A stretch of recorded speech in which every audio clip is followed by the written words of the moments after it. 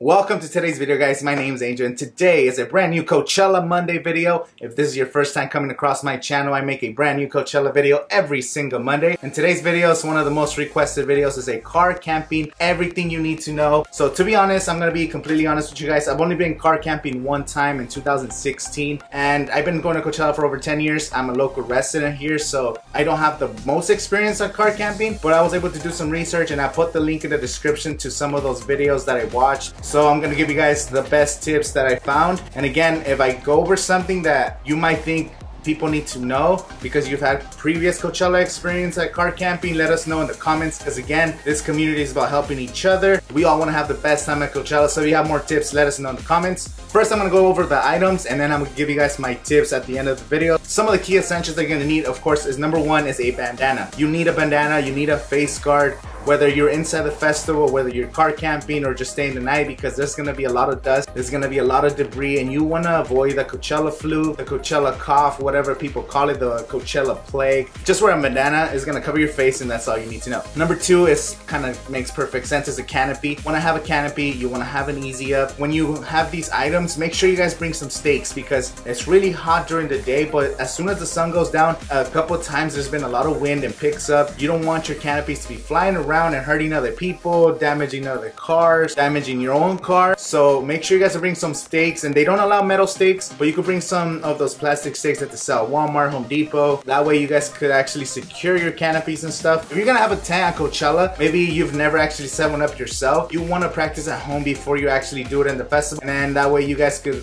be familiar with the process, so when you're doing it and it's 100 degrees outside, frustrated, you're not just getting mad. And then make sure your tents are 10 by 10 because your space is gonna be 10 feet by 30 feet, so you don't want to get a 12 by 12 tent because you're going to be invaded into your neighbor's space. Since it gets extremely hot, you want to be able to shade your area, so bring in some camo netting, put around every single of the poles, and that way you guys could actually block out the sun and actually create a little bit of a breeze. Or you could use some blankets if you don't have camo netting, you don't want to spend that extra money. Maybe put some blankets and tie them up against the poles. And this is actually a pro tip for life. You always want to have toilet paper and wipes in your vehicle because you never know where you're going to need that stuff. Like for me, I work and I drive out of town all the time, and I always make sure I have that in my car because you never know. You don't want to be cutting off all your sleeves, so always carry toilet paper, always carry wet wipes, because especially in a festival, 100,000 people, they're going to be using these restrooms and you might get the unlucky freaking stall. So wet wipes are also good because you could be wiping off the dirt off your face, of your hands. Maybe you don't want to take a shower, you're going to be so nasty. You're so nasty. Then use some wet wipes to wipe off the dirt, and at least you're going to be a little bit clean,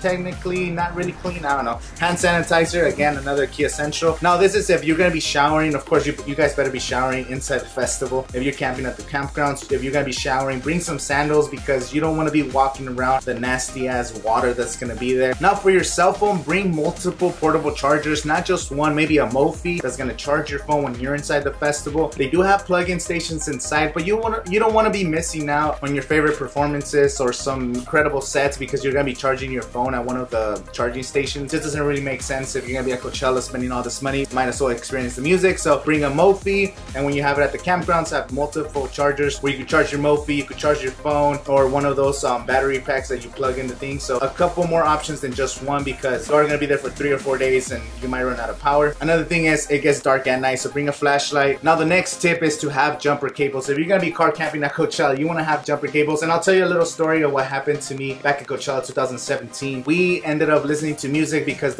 we were day parking, but there was so much traffic, so much people leaving the festival. We're like, whatever, let's just relax in our car, turn on the music. By the time I tried to leave, the car did not turn on. I had to call tow truck service, and since we're inside the festival grounds, it took almost an hour and a half just to get somebody to jump my car, and it was the worst experience. And if you're gonna be day parking and your car dies, you don't want to be stuck in there just waiting for somebody to rescue you. So jumper cables, so that way nobody has an excuse, because I literally asked so many people, I was like, hey, do you guys have cables, or do you guys want to jump me? And they're like, oh no, we don't got cables. Like there was like thousands of cars and no one had fucking cables. I was so mad that day. Next up is just common sense. Make sure you guys have activated your wristband prior to entering the festival. Make sure you guys bring your car camping sticker for entering the festival. When I was doing this research for this video, video, some people said that they like to cook hamburgers, they like to cook hot dogs, kind of like a barbecue outside. So if you guys bring frozen food, make sure you guys bring ice. Bring 2 ice chests. One, dry ice, where you're gonna keep your ice stored for the entire weekend, and then you want to have a separate one where you have your food, and you can always be transferring the ice from the dry ice area into the regular food area storage ice chest. And they do sell ice inside the festival, but it runs anywhere between $10 to 15 bucks for a freaking bag of ice, and that's gonna get really expensive over a 3-day weekend. So make sure you bring some dry ice to keep your ice cold. Just don't try to get too fancy with your food, because you are gonna be in 100-degree weather. You just want something quick so you could, like, I don't know, just eat a little bit. Now when it comes to sleeping, maybe wear some earbuds because you don't want to hear all the noise, or you just want to just go to sleep. Bring some earplugs, maybe some headphones, listen to music when you go to sleep. It depends on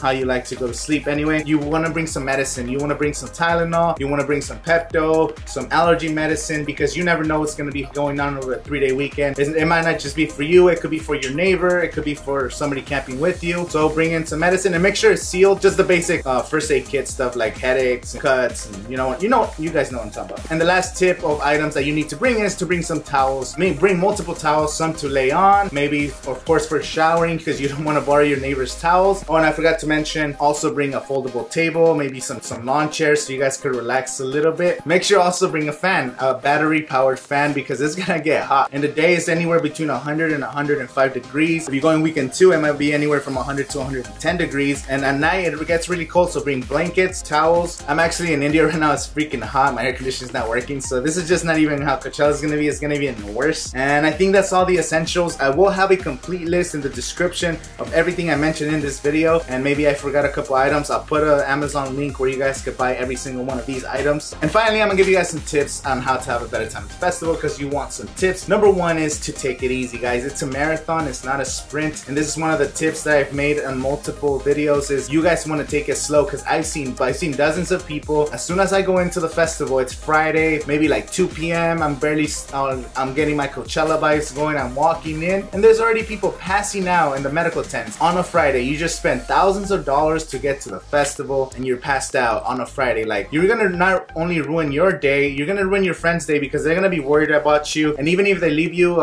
in the hands of the medical staff, they're gonna be thinking about, oh, is my friend okay, when they're watching their favorite performance. So don't ruin your friends' days, don't ruin your friends' experiences, don't just waste your money, guys. Take it easy. I know you guys want to party as soon as you get there on Thursday, hammered or whatever. Take it easy. Remember, it's a 3-day weekend. It's over 36 hours of music, plus all the events in the campground. So just take it easy, guys. Marathon, not a sprint. If you're at the campgrounds, you definitely need to check out the silent disco. It's an experience that you need to experience for yourself, because it's so cool. You just put on the headphones and you just vibing out. Personal, like, speaker system, I guess.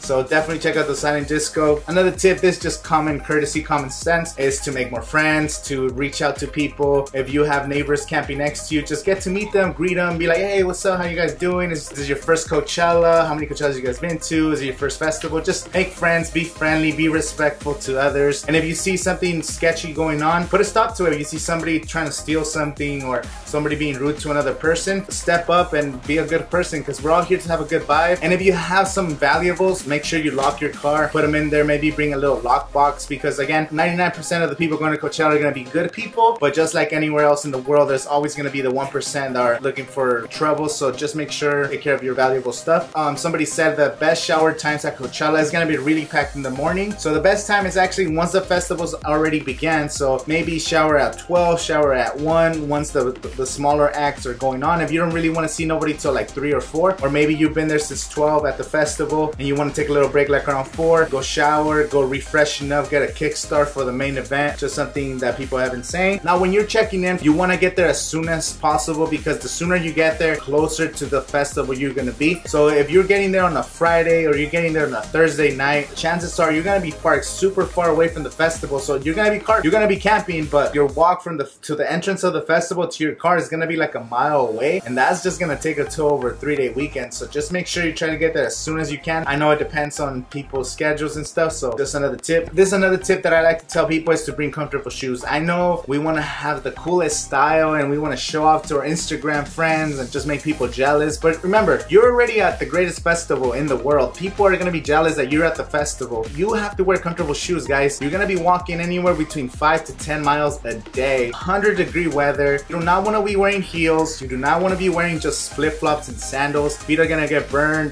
you're gonna get blisters, it's gonna be uncomfortable. Running shoes, anything that's comfortable, anything athletic. You can still wear nice clothes or whatever to show off. Always wear comfortable shoes. That is one of my #1 tips. And another tip, I mean, this is just common sense. Bring a lot of water, bring Gatorades, bring Pedialyte, because this stuff is gonna keep you hydrated throughout the weekend. You also wanna, of course, you're gonna wanna bring your own drinks to have a good time, or some substances to have a good time. And when it comes to the check-in, when the security's checking your car, just hide your stuff really well, guys, because you know that the security knows that you're bringing something in that you're not supposed to bring into the festival. Then they know not to check your stuff thoroughly. Like, they're gonna be checking your stuff, and if they find something that's not supposed to be there, they're gonna continue to search your car even harder, because they're like, why do you have this, you know? Don't have anything, hide it extremely well, and then that way the security will just scan your stuff and let you go. One of the rules is that you have to be 18 years old in order to stay at Coachella overnight. Underage, probably shouldn't be there anyway, but if you happen to be there underage, make sure you guys wear a hat, wear some glasses, try to hide your face from the security guard, because they might ask for your ID. They hardly ask for people's IDs, but if you look extremely young, they might ask for your ID. Just something you want to take that risk. That's up to you. If I missed any of these tips or items, let me know in the comments below, guys, because again, remember, we're here to help out each other. I also have other videos, 5 tips on how to save money at Coachella, 10 tips videos where I give out different tips than I gave out today. I also have 10 tips videos that I did for 2018, and you guys could also help out each other in the comment section. If you guys have more questions, let me know in the comments. If you guys have more concerns, let me know in the comments, and I will try to answer everything for you guys, because we're all here to have a good time at the greatest festival in the world. The question for today is, which Coachella weekend are you guys going to? Let me know in the comments. Give me a second. And as always, see you at Coachella.